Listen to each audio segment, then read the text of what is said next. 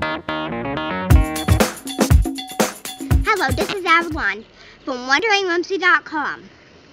Today we have a juvenile loggerhead musk turtle, which live in fresh water, like the springs behind us at Rainbow River. Now the reason they're called a loggerhead musk turtle is because of their defense mechanism.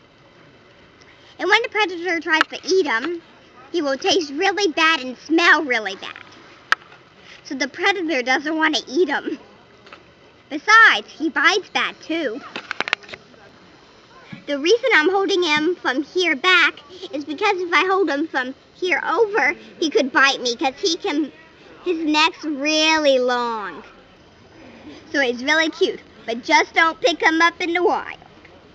For now, I'm sending out peace and love to the wood. Bye!